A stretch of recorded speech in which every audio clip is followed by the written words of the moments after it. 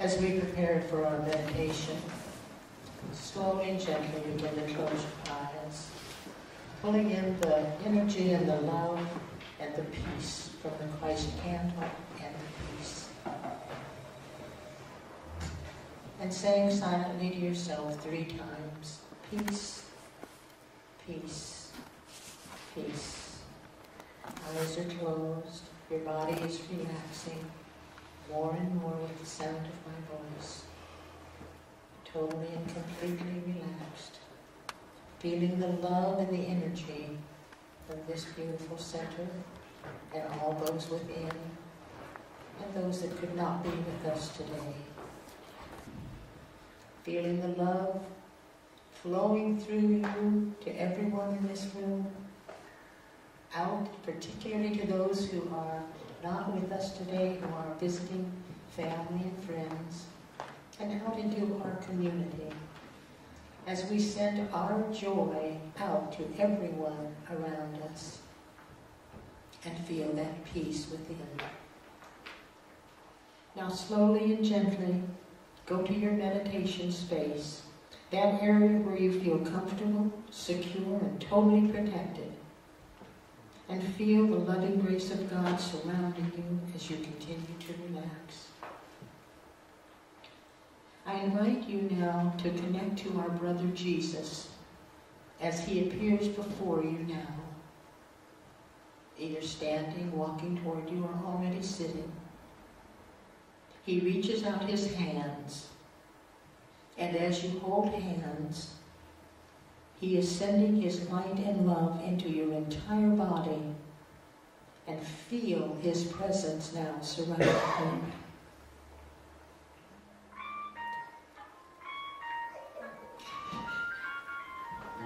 Historically, and we don't let anything interrupt our meditation with Jesus.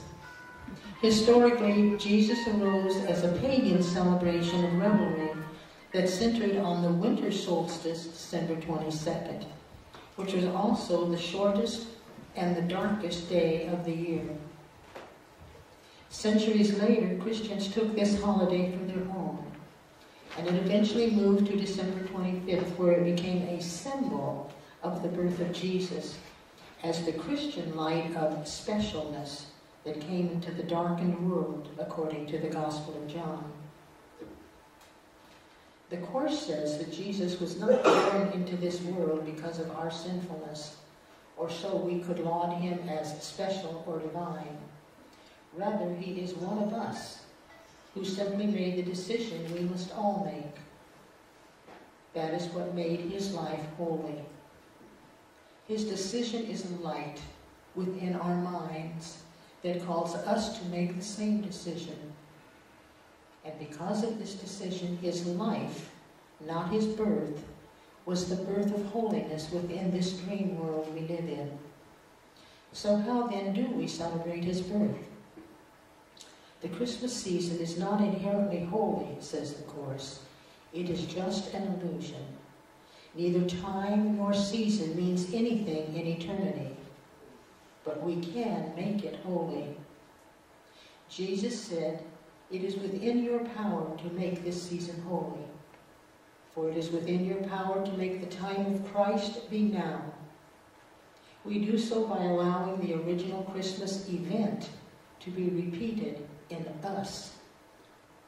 We allow Christ to be born in us, for the world is still in the darkness that it was over 2,000 years ago, and it needs the birth of holiness now, just as much as it did back then.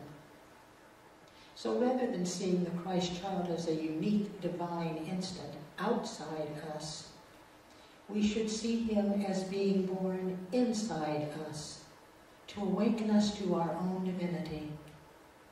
Rather than seeing his birth as something that happened long ago, we need to realize that the birth of Christ is now, without a past or a future. Rather than seeing the Christmas star shining in the skies of ancient Palestine, announcing the birth of Jesus, we should see it shining in the heaven within, a sign of the impending birth within us.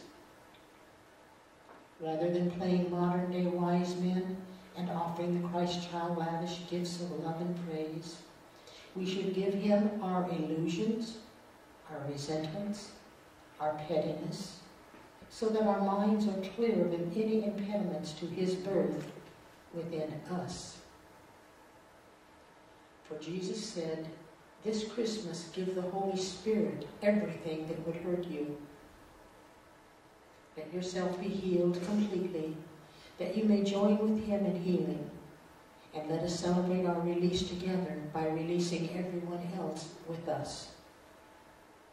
And we release everyone by not seeing them as separate, but as they truly are in the mind of God. Once, having been asked by the Pharisees when the kingdom of God would come, Jesus replied, "The kingdom of God does not come with your careful observation, nor will people say, 'Here it is,' or 'There it is,' because the kingdom of God is within you now."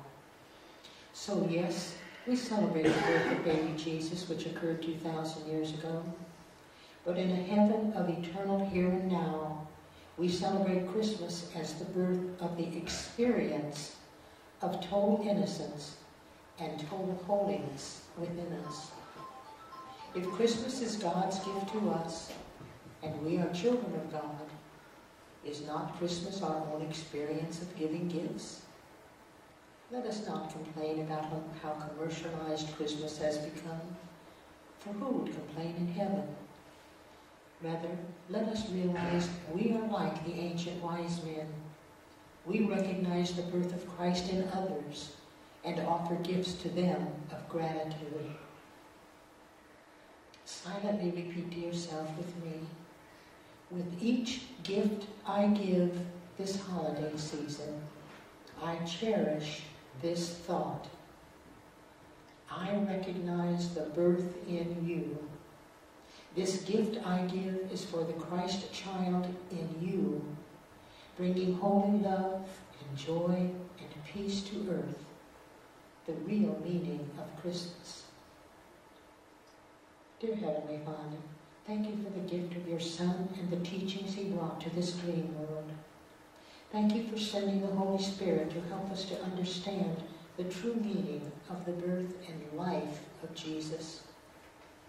Help us to remember to give to the Holy Spirit everything that we no longer need in this life, in this physical body, so that we can be healed completely as we join with Jesus in healing. And as we see the Christ child within others, we also recognize it within ourselves, and we find only joy and peace and love in this Christmas season. Take just a moment now to allow Jesus to give you a special message meant just for you as he continues to hold your hand.